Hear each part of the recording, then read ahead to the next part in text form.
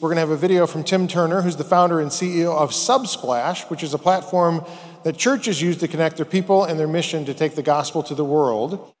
Hey, Prestonwood Academy. This is Tim Turner. I'm the CEO of Subsplash, and we're a technology company that was founded out in Seattle.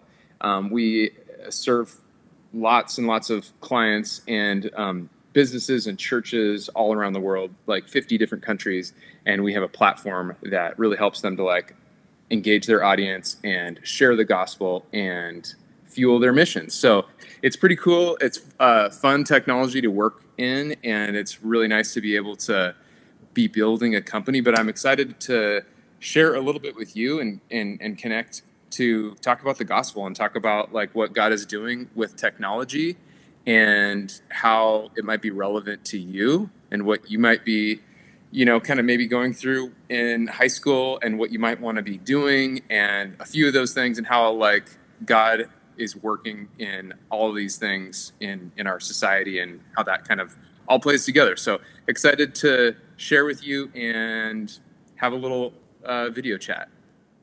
I was born and raised in the Seattle area, and very, you know, just excited about art. I always thought that I would be an artist growing up, and that would be like a thing that I would do. And then there were like computers, and there was like this sort of very strong interest that I had in those. And I would be able to go to computer class at my school.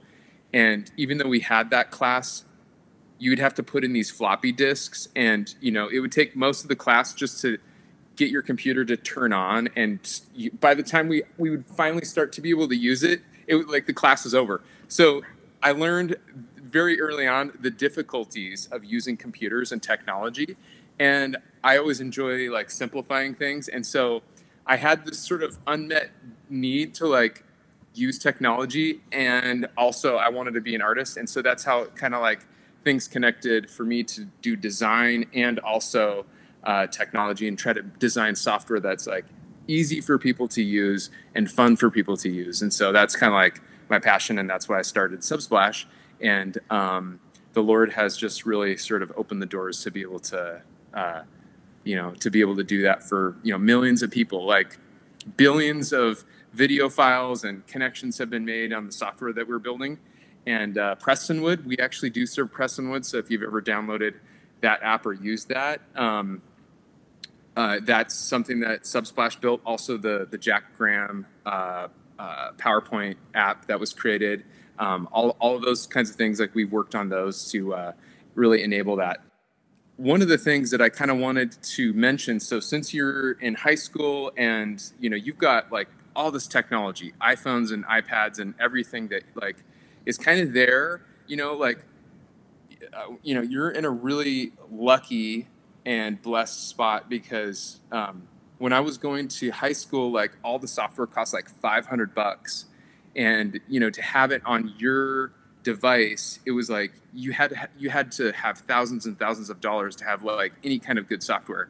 But like fast forward to today, you can get most things on your computer for really like cheap, and you can have access to really awesome technology that's like easy to use. And so you know, one of the things that I was thinking about in this was just about what God has maybe given to you as a gifting, and what maybe he's calling you to do, and how that could be used for the gospel is like an interesting thing. And so I would really encourage you to be curious, to be like interested and wanting to learn more and to grow, and to do that in a way that like can help connect with what is your life all about, and what are the things that like give you meaning and purpose. And I think like for me, that was always a I don't know, from like an early age, just really thinking about like, why is this important? Why are these things useful? And what is ultimately like the meaning of life? Like, why are we going to do anything? Because it all kind of started to seem pretty meaningless to me, you know, and I'm like, well, whatever I design, whatever I build is going to get replaced. The logos, the posters, the, you know, branding, you know, software interfaces, it's all going to be replaced by somebody else's thing later. What is the meaning of all this? And ultimately, like, what's the meaning of life? And thinking about that, and connecting that together with, and realizing that the meaning of life is real. It really comes from connecting with God and bringing glory to God. And so when that became clear to me, I had my midlife crisis when I was like 22. And so hopefully I'll live past 44. But anyway, that was the thing that I had, during that time. And I was realizing, if I can live in a way that's like honoring to God, then that would be actually, and that would be bringing glory to him and being obedient to that. So those things that I was excited about, connecting with like just always being open, it was like very helpful for me. And I would encourage that for you as well. So here's a kind of a fun story on that like, so just outside of Seattle, there's this little city called Redmond. That's where Microsoft started. And so at my high school, the teacher that we had for desktop publishing, which is like an outdated term now, but like graphic design or whatever, she actually, when she was teaching, Bill Gates came by that high school. And when he was in high school, to be like, hey, what are you guys doing with computers? We just kind of like want to see what you guys are up to. And this is when he was a kid. He was not, successful or hadn't built Microsoft or any of those things. And it was just interesting to me to like hear that as a story of somebody who's like passionate about technology and wanted to learn and wanted to grow and would drive around to like different cities to see what they're doing with computers at that time. And to me, that was really inspiring to just to think about like, well, maybe I could learn from that and, learn from that tenacity and that sort of passion to go try new things and learn new things and do things and kind of put myself outside of sort of the normal comfort zone. Cause I'm like an introvert and I'd rather just sort of stay home and kind of like, make stuff. But just kind of learning from that was actually kind of inspiring. So I would kind of put that out there for you to just don't be afraid to push yourself and to be curious and to explore and try new things and find things that you like. And, because God has given you certain gifts and talents that he probably hasn't given that specific unique combo to very many people in the whole world. And I think that there's maybe something special there. And if you can like tap into that and really like see what God has for you and find out what like he's kind of built inside of you, that I think that's going to be good, especially if you think about like how you can impact the world for God's kingdom. Because who knows, like the Lord can use the smallest little thing to make a big impact. So I would just encourage you in that. Let me give you a little bit of a glimpse into Subsplash. So I told you a little bit about what we do.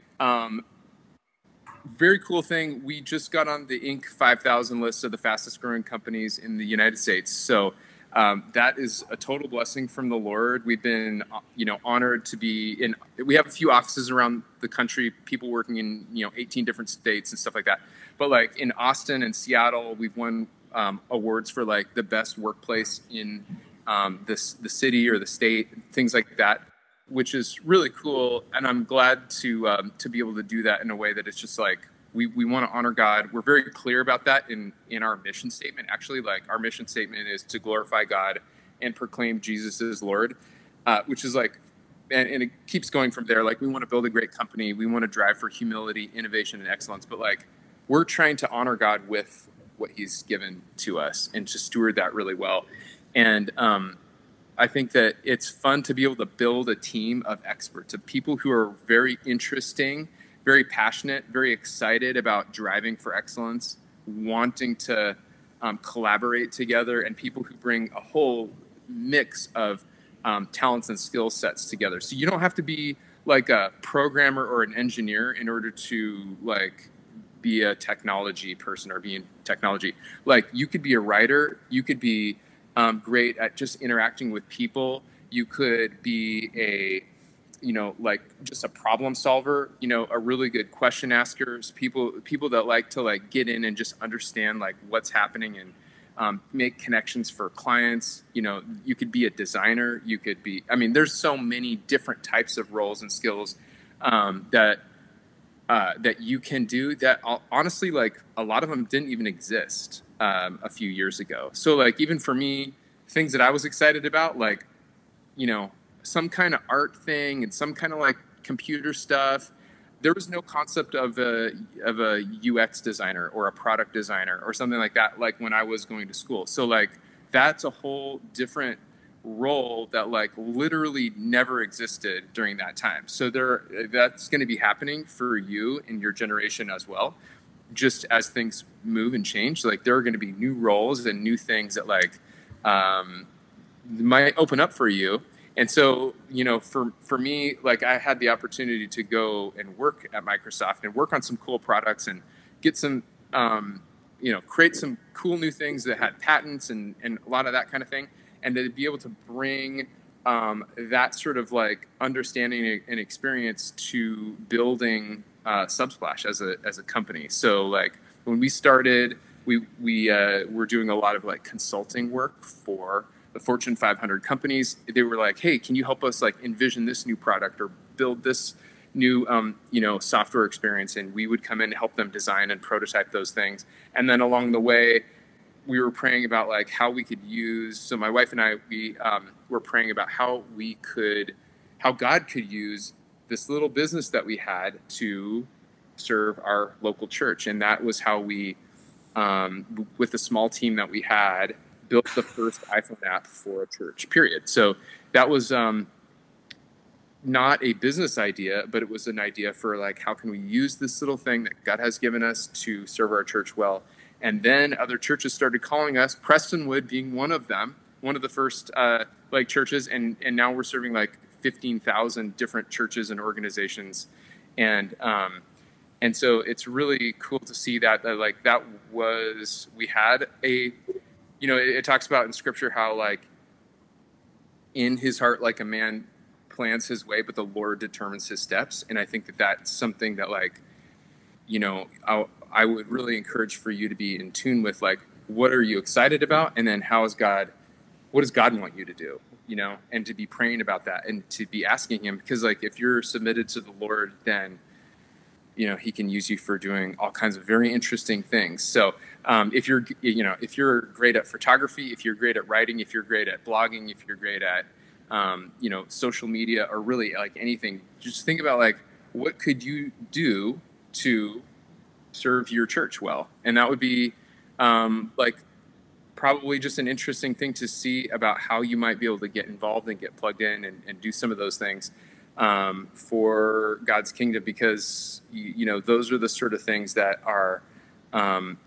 like, that's what will last. You know, what's done for Christ will last. And so you know, technology will come and new things will happen. And but I think that if you are asking God like what it is that he wants you to do, then I think that will be probably the most fulfilling thing that you can do. That's been my experience.